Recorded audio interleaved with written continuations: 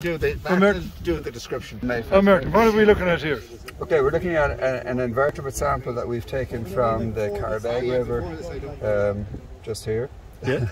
And downstream, we're downstream of the lake and upstream of that's the Carrowbeg River. With Derrygorman. We're at Derrygorman. Yeah. Derrygorman, yeah. Okay. And what is this going to tell us? So we're doing this citizen science index. We have 6 main groups that we're actually looking for, but we have a lot more than that in the sample. So we're looking for 6 main groups that are. We have 3 good guys and 3 bad guys.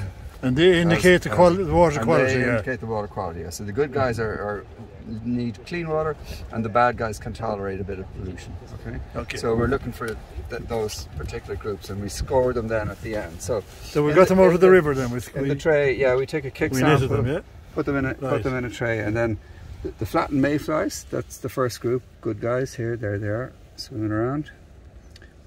They're both of the same genus anyway, probably Heptagenia. And then the stoneflies are the next good guys, if you like. There's a lot of different types of stoneflies here, which is great. Good indicating very good quality. So you've got probably Perlas, Lutra. Perlas, Lutra. Oh, sorry, eyes of Perlas, not Perlas. Perlas is the. Yeah, flattened mayflies. 2 tails being the distinctive thing, and with the mayflies, 3 tails. 3 tails for a mayfly. Yeah, okay.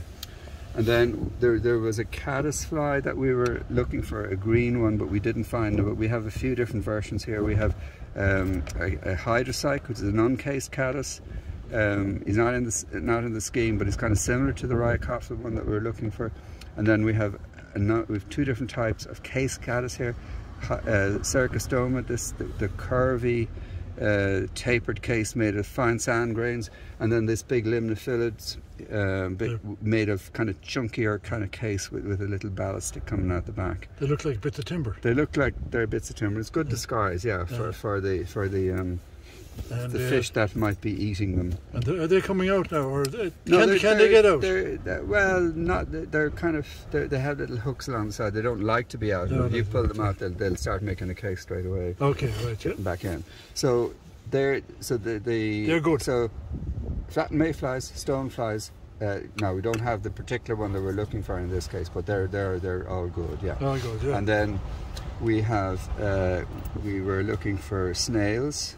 And we have a few dead. Oh, are they dead? This is a thing called Bithynia. Yeah, he's alive, right? They're alive, yeah. They're snails. So any snail at all, really. And we have this very small Potamopygus, this black guy here. Yeah. The mud snail. They're kind of snails, so they'll score on the negative side of the balance. Yeah. And then the other 2 negative ones we were looking for was a thing called Acellus, which is the water louse, which is for all the world looks like a woodlouse, except it's aquatic. Yeah. We don't have any of those, and we were looking for leeches, and we don't have any of those so far anyway. So the other ones that we have now, we have this Gammarus, which is probably one of the most common shrimp. One of the most common invertebrates that we have in rivers. And then on the other side here we have Baetis, which is a mayfly too, with a short middle tail, but very, very common again, and we don't count them in the system. We don't count them like we count the flattened mayflies. And then in this one here we have some worms. We have probably Eiseniella, a lumbricid, a bit like a garden worm, and a little probably lumbriculus here. This fella here, very tiny. Another family of worms.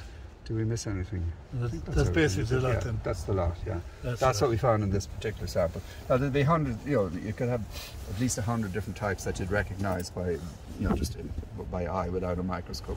If you want to identify them to more detailed levels, you'll need a microscope and keys and things. So it's telling us that it's pretty good, yeah. And we know from the water chemistry that the river is in pretty good nick. It has been getting better. It's sampled right down at the Hotel Westport at the end of the river, and then the phosphate values are very low there now at this stage. They used to be a lot higher, but they're coming which is good, down. yeah. So it's good. It's good news. Good news. Good news for Westport. So if the hydromorphology was good down there, you'd be getting these guys, whereas at the moment you probably won't, because it's too slow flowing. So you can tell the farmers of Ahagowr they're doing a good job. Yeah, absolutely. Yeah, it's good. For sure. Yeah.